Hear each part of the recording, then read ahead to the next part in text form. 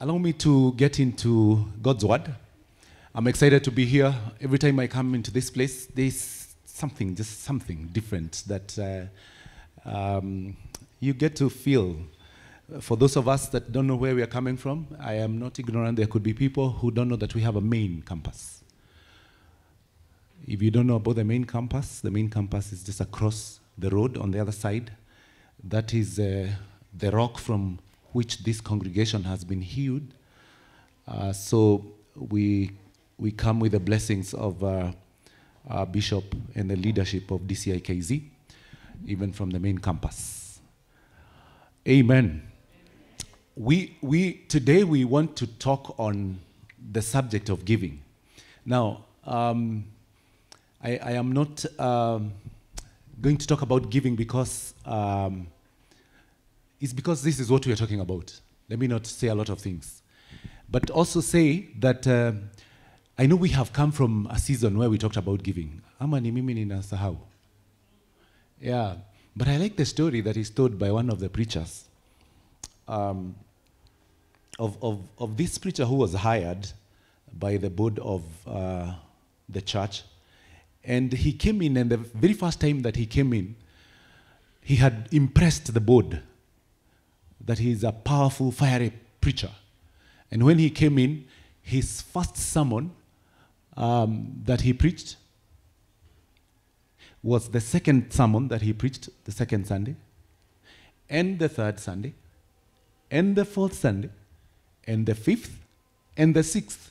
Now, at that point, the board felt like, did we make a mistake? Is it possible that this guy has no other sermon in his life? And he was just talking about this one subject. And so he was called by the board after their service. And the question that he was asked was, Pastor, very powerful. First Sunday, second Sunday, third, fourth, sixth Sunday, you're preaching about the same thing. Don't you have anything else to talk about? And you know what the pastor said?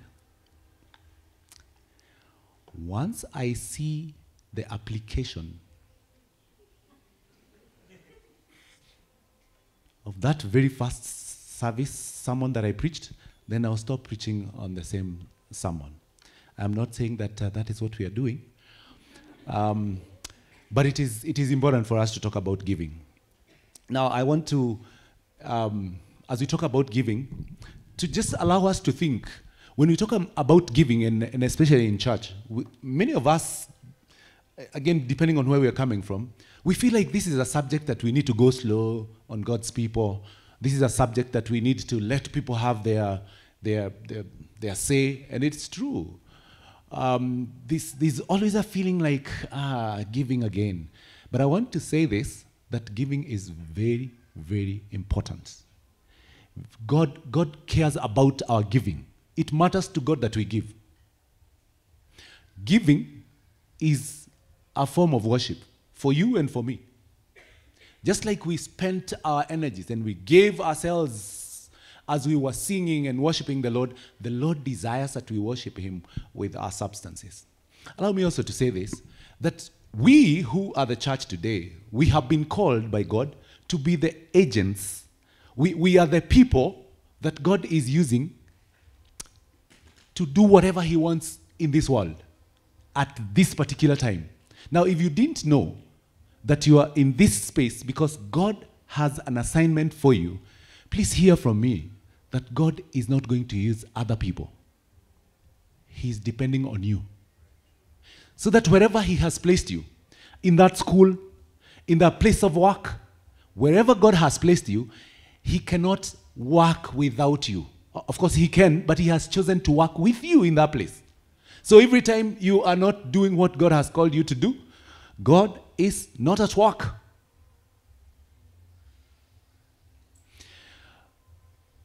God wants us to go out and witness.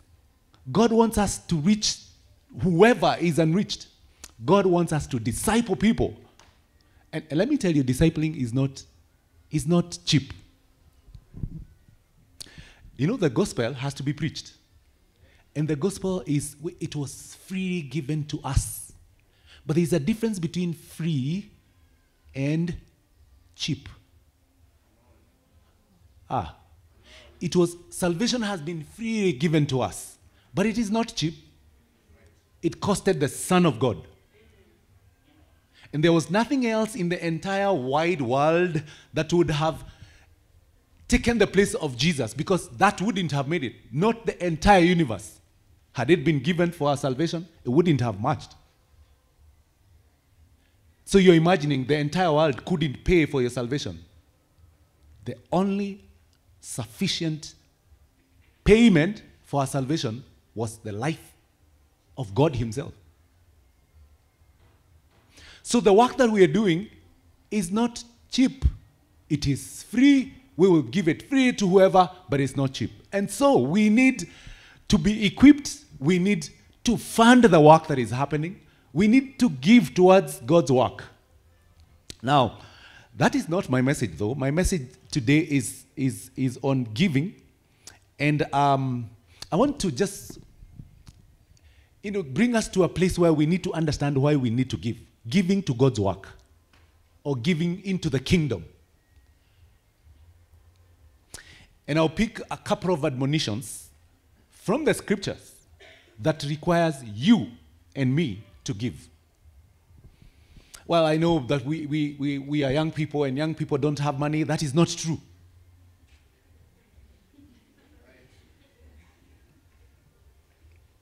Young people think it is their parents who have money. It is not true. Well, it could be true. Your parents could be having money, but you also have your money.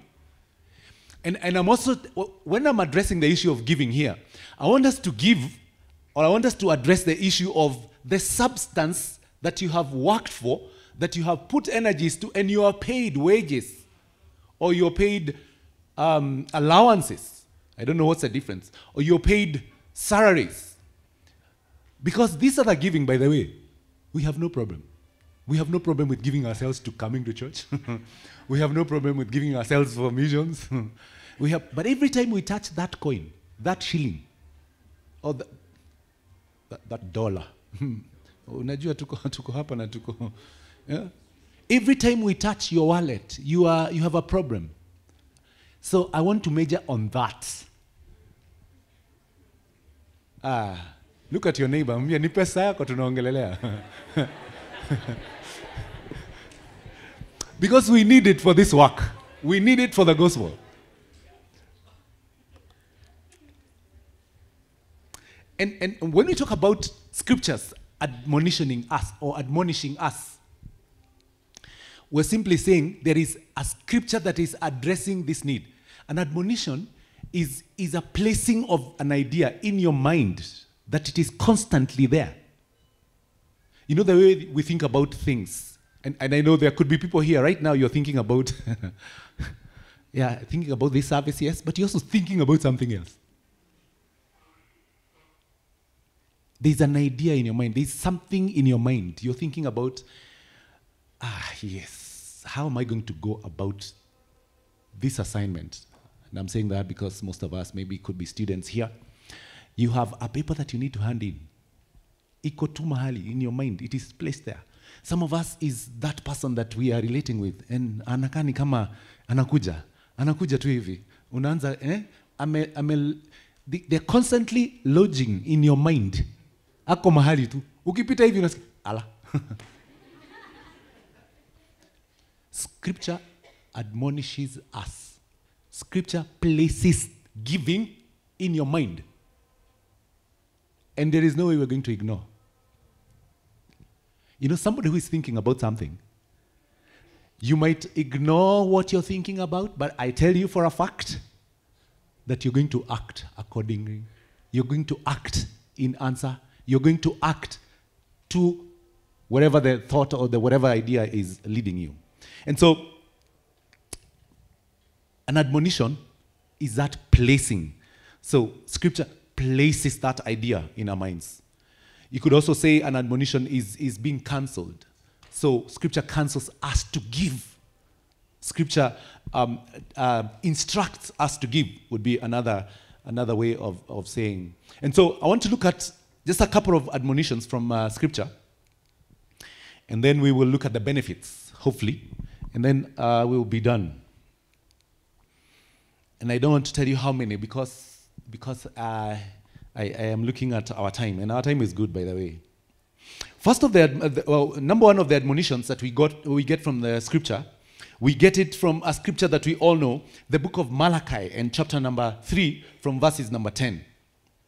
The admonition that we get thereof, or the call, if you want, or the persuasion that is coming from Scripture is bring the whole tithe into the storehouse.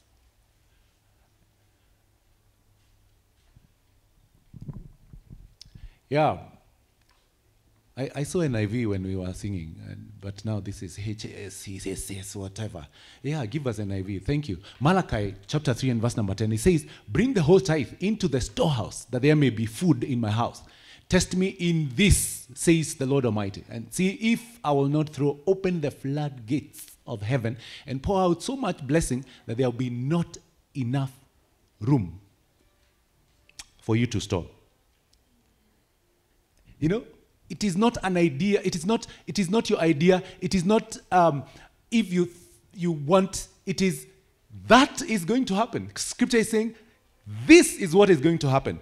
And you know, when Scripture says, and I like, I think I've heard this, is it from Pastor Brian? When the Scripture says something, please, your view is relegated to, yeah, it doesn't count. You have it, but it doesn't count. When Scripture says something, we receive it. And so we are called to bring. We are called to bring our tithes into the storehouse. Please, tithes don't begin when we get employed. Tithing does not begin when we get married. Tithing does not begin when we own a business. Tithing begins when we have faith.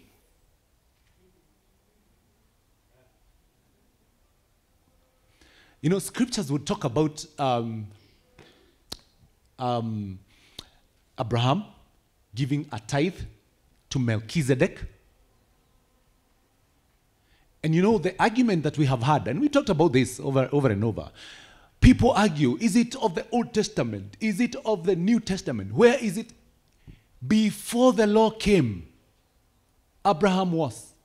And he meets this king of Salem, and he gives a tenth. He gives a tithe. And if you and I would remember that Abraham is called the father of faith, that would mean that the things that Abraham did were of faith. One of them was giving the tithe. So rest this debate of, you know, arguing, is it of the law? Is it in the New Testament? And many times I ask myself this, because when we get, I said we were talking about what?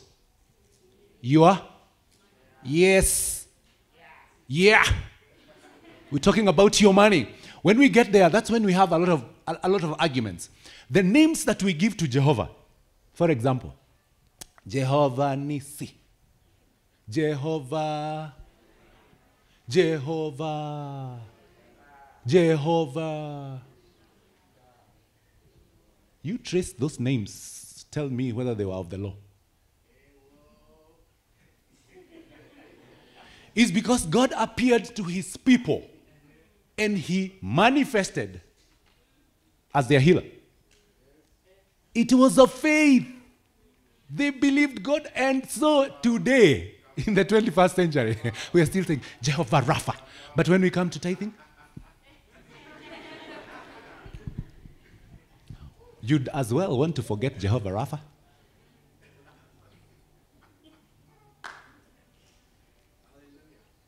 So we are called, we are admonished to bring the tithe into the storehouse. And when we're bringing the tithe, we bring the whole tithe. You know that, is it the gross? Is it the? Do you know that we cannot, I am not sure we are not as faithful as we think we are when it comes to tithing. Because if you're thinking about what you have received, and you're supposed to give a tithe on it, then you realize that when Scripture talks about robbers,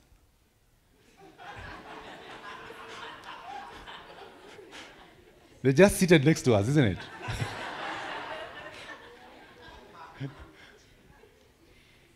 The gifts that you got from people, when somebody paid your bus fare, when somebody took you out for supper, for dinner, for that coffee date. And some of us, even a tithe of the time that God has given us, we don't want to give it to Him. So that we have to push you, come for Monday prayers, come for midweek service, come for... And even Sunday service, for some of us, you have to be called. Where are you? You haven't woken up. Imagine it is 8. And we're just here for 2 hours. Now, what is a tithe in terms of time? And I said I don't want us to get there, because when we get there, then it's a whole different story. But there is need for you to give the whole tithe. There is need for you to give the whole tithe. And Scripture would say, we do this as we obey. We do this in obedience to God's word because it is required of us. And when we do that, a lot of things happen, and we don't have time to look at those benefits that are outlined there. But they are good benefits. Some of us, the struggles that we have is because there were certain devourers that came. Every time you receive money, and I don't know whether that happens to you. And I'm saying this is an issue for all of us. There's a time I struggled with tithe. Not because I didn't want, I wanted, but I had reasons. Hello, somebody. I had reasons. Money wasn't enough. Allah. It seemed like there was a lot of other things to do every time I got money. Some of the reasons why we don't give is because we don't have enough money.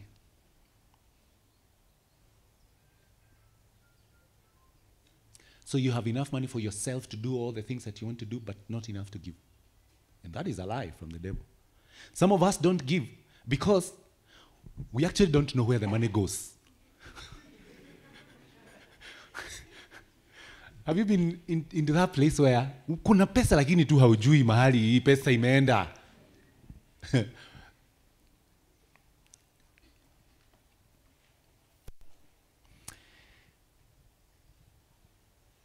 You know where your money goes. If you just sit for a moment, you will know where your money goes. If you don't know, then that's disaster.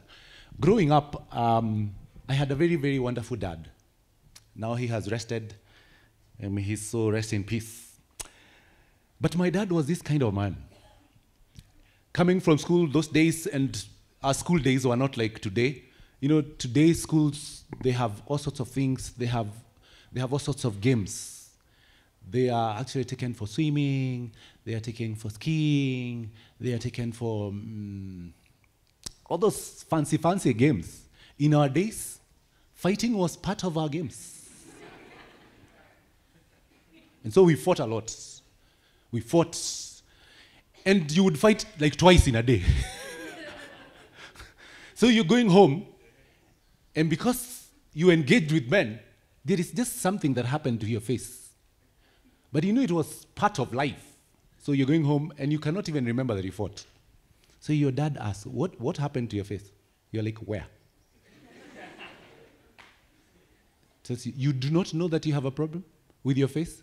This is not the way you left in the morning. So you're like, oh. My dad required that you know what happened to you.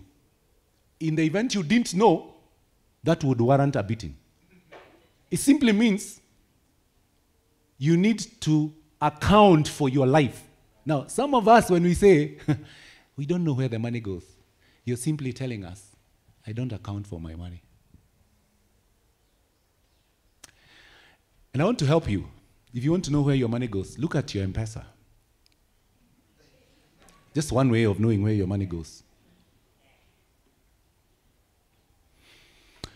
Part of the reasons that's why we don't give is because we don't believe.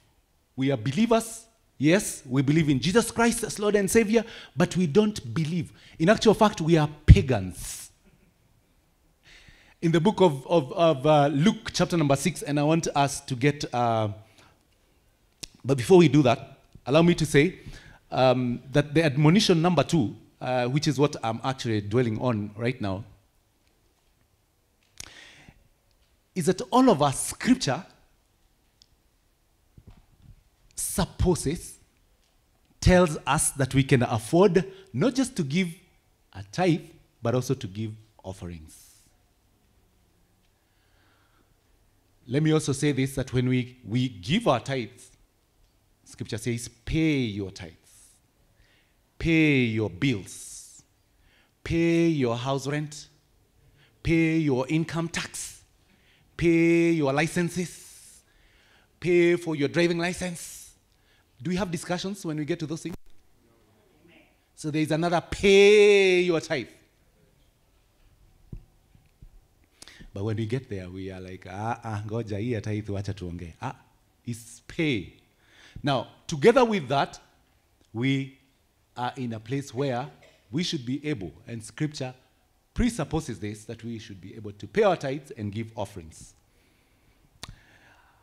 Allow us to get into the book of Luke, chapter number 12, verses number 22 through to, is a lengthy, very lengthy portion of Scripture. It says this, verse 22, then Jesus said to his disciples, therefore, I tell you, do not worry about your life, what you will eat, or about your body, what you wear. Life is more than food, and the body more than clothes, says in verse number 24. Consider the ravens, they do not sow or reap, they have no storeroom or barn, yet God feeds them. And how much more valuable you are than the birds. Who of you, by worrying, can add a single hour to his life? Since you cannot do this very little thing, why do you worry about the rest? Says verse 27, consider how the lilies grow.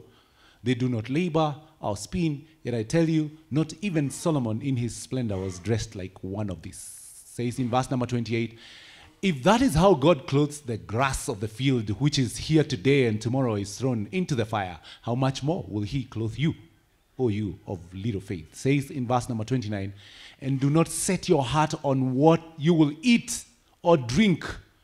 Do not worry about it. It says verse number 30, for the pagan world runs after all such things, and your Father knows that you need them. And you can continue on and on up to verse number 34. Now, there is a worrying that we do. We worry about many things. We worry about what we will eat. We worry about what we will wear. In actual fact, some of us, we don't give because we are thinking about food. Can you imagine? Say, nikitoa hii, watakula nini? Nikitoa hii, tutavaa nini? We worry about, and Scripture is telling us that that life is more than food. You know, that your body is more important than the clothes. It compares us with the birds of the air. How much more are you valuable to God than the birds of the air? That do not do all those things. They don't spend their time worrying. Consider, it says in verse number 27, consider how the wild flowers grow. They are out there in the field. They do not labor. They do not spin, yet none of us, and compares those flowers with Solomon in his splendor. You don't know how Solomon was until you read Scripture. It says that Solomon, during his days and his reign, and he reigned in Israel for 40 years. His first 20 years were very, very prosperous. But he got into the issue of women. But it also records that Solomon made gold like stones in Israel. Wewe unaongea juu ya splendor. Now, some of us, the gold that we have is in our rings, and it is not even pure gold. It's just a mixture of things. Na tuachangi watu waongee because tuko na gold. Solomon made it so common. It was like stones in Israel. Says now, that Solomon cannot be compared with the beauty of the flowers out there that God cares for. And they do not worry. They do not care. They do not say, we're not going to do this or that because... And it continues on, and you follow through. It says the people who worry about these things are the pagans. Now, we are not pagans, isn't it? We are believers. But why are we acting like pagans?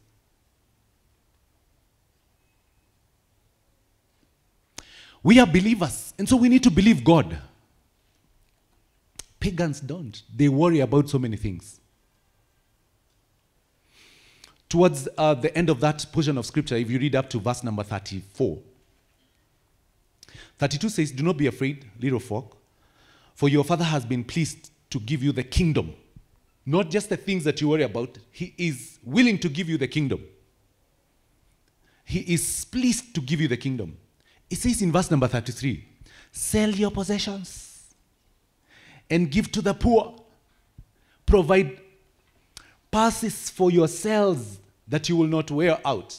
It says when we do those things, it's like we are providing purses for ourselves that will not wear. A treasure in heaven that will never fail, where no thief comes near and no moth destroys. For where your treasure is, there your heart will be also. Now, the things that we treasure, I want to tell you that we pay for them. What were Netflix? You would rather go without food. Lakini subscription on Netflix, my friend. Way! Because you treasure. Some of us is a treasure of people even. You know, if you treasure somebody, it means your heart is there. Needless to say, it is important for those of us who are married, like Pastor Brian, to treasure your wife. So that your heart is there. If you don't treasure, and you treasure something else or somebody else, your heart will go. Oh, these things are so easy. I know this is a youth service. One of the ways to get married, treasure somebody. Say, I don't get the right one. I don't know what they want. They have a lot of requirements and qualifications. They need you to have this and that. Just treasure somebody. Where your heart is, or where your treasure is, there your heart shall be. Now, if you treasure somebody, you will want to know, how are you doing? Have you eaten? Where are you? They just call you for, you think they're calling you for no apparent reason, but they're calling, where are you? Treasure. Umefika salama. Ulikula. Umelala aje.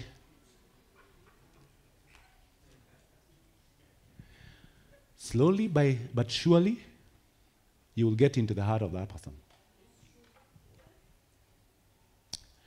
All right. You don't want to get married, it's okay. The look I'm getting from here is like... Let me also tell you this. In your office,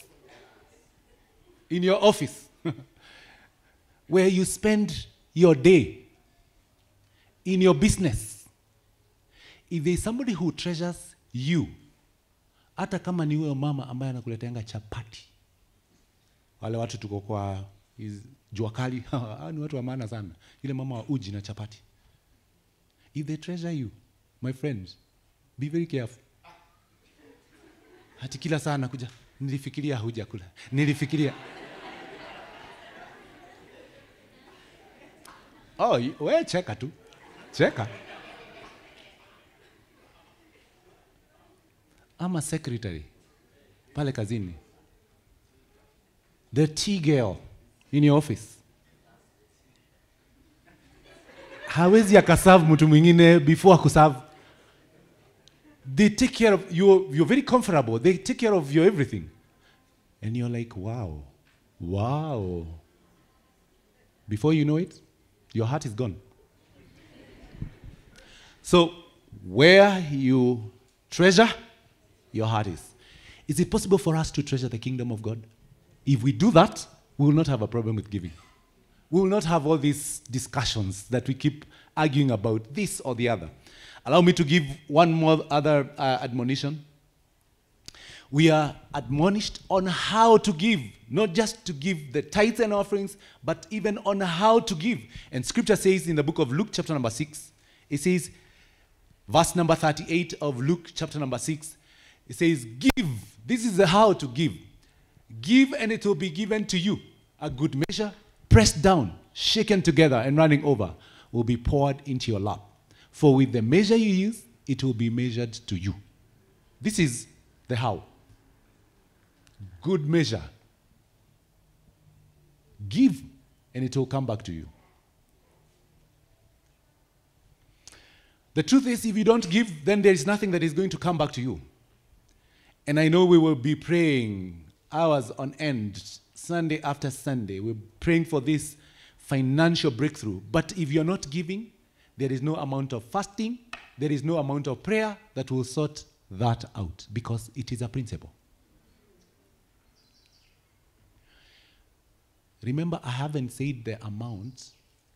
I said just give. It's not in the amount. It is in you, knowing that you're supposed to be giving. So scripture tells us how to do that. Give, and it will be given to you. It will be given a good measure, pressed down, shaken together, and running over. As we give tithes and offerings, because all of us are able to do that, as we pay our tithes, scripture also requires us to be a certain kind of givers. We're not just giving and we come giving grudgingly. Scripture says, be cheerful when you give. So what kind of givers is scripture calling us to be? In 2 Corinthians chapter number 9, verse 6 to 7, remember this, whoever sows sparingly will also reap sparingly. And whoever sows generously will also reap generously. Each of you should give what you have decided in your heart to give, not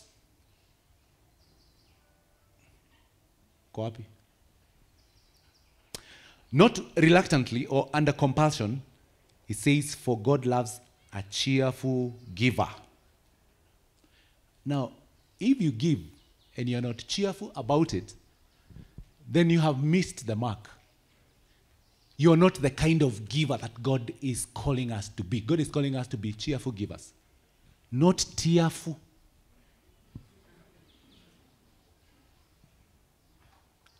Cheerful givers.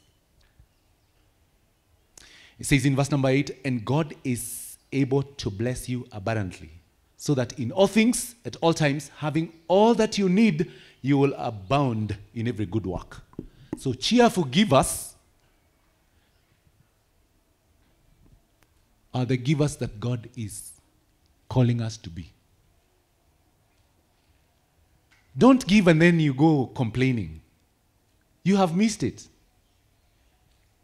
Be a cheerful giver. Because when you give, and you give cheerfully, what you have decided to give, what you have apportioned to give, in your heart it says, you're not giving under compulsion. You're not told it is 1,000 for every one of us who wants to get a job. No. Give what you have decided. But as you do that, do it cheerfully. Because when you do that, it says God is able to bless us abundantly.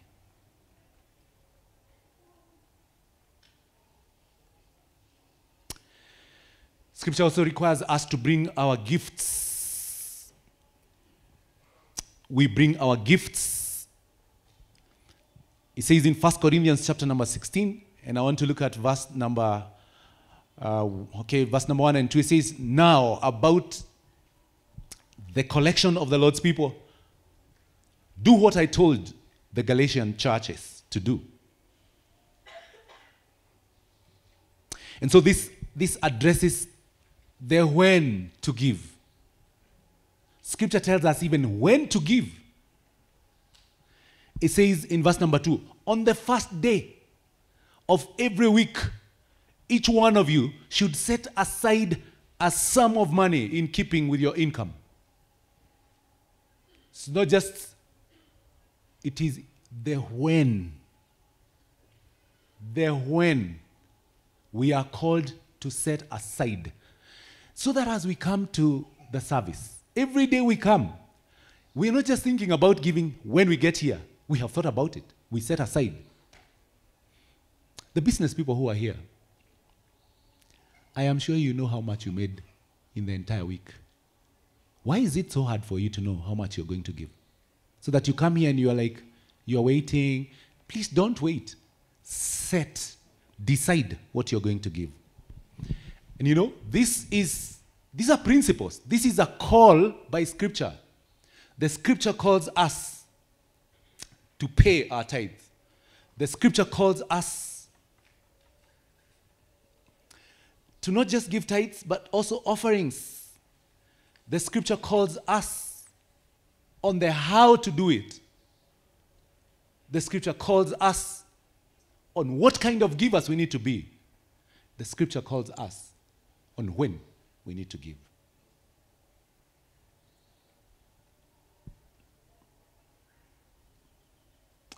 So we are without excuse.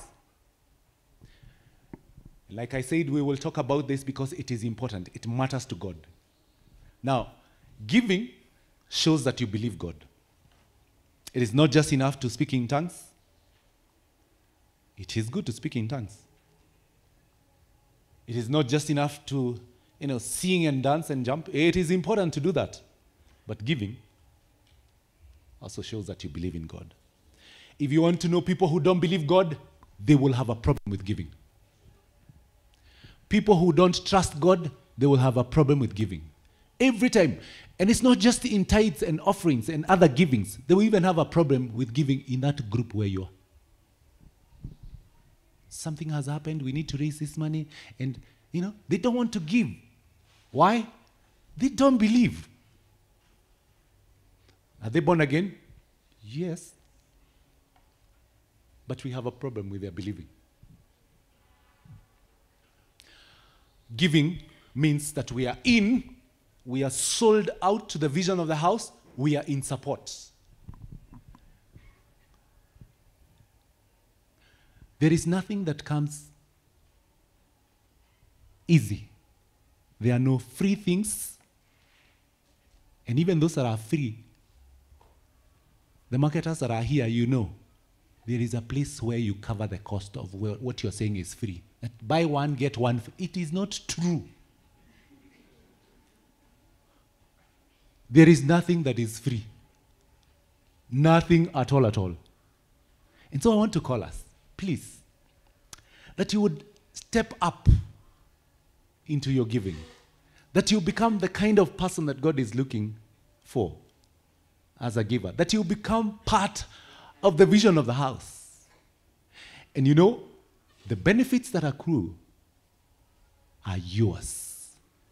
You are the person who benefits first and foremost, even before others. We get to make a greater impact in our society. We get to reach out more people.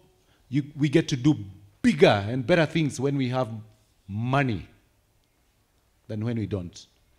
Given a choice of being in a church that has money and one that has no money, I'll choose the one that has money.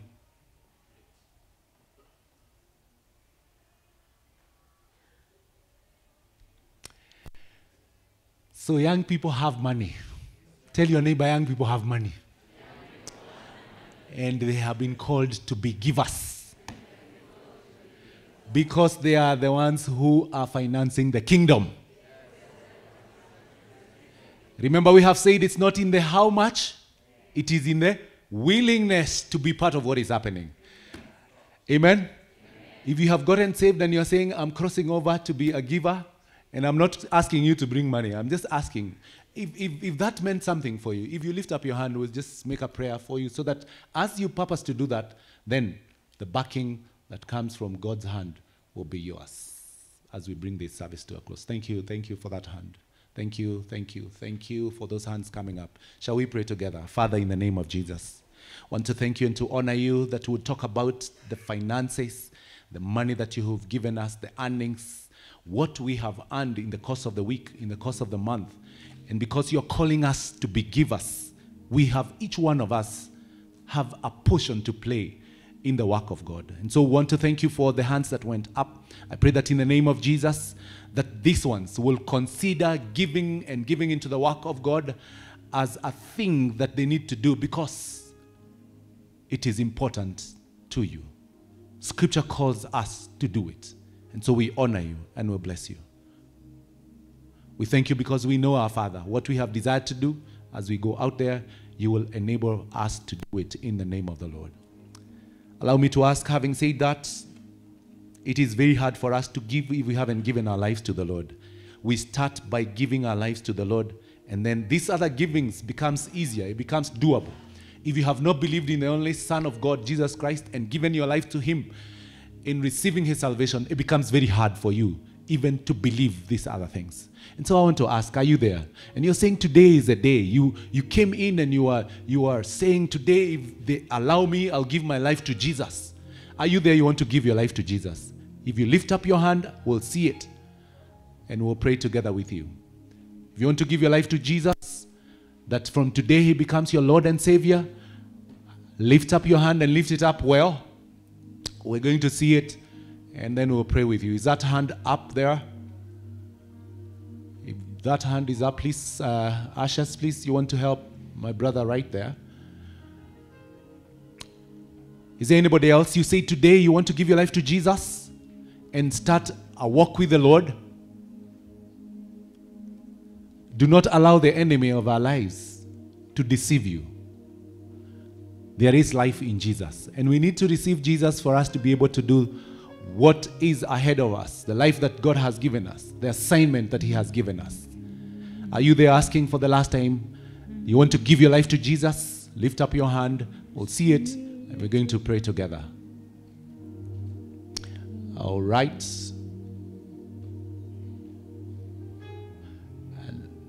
Now we want to say this prayer.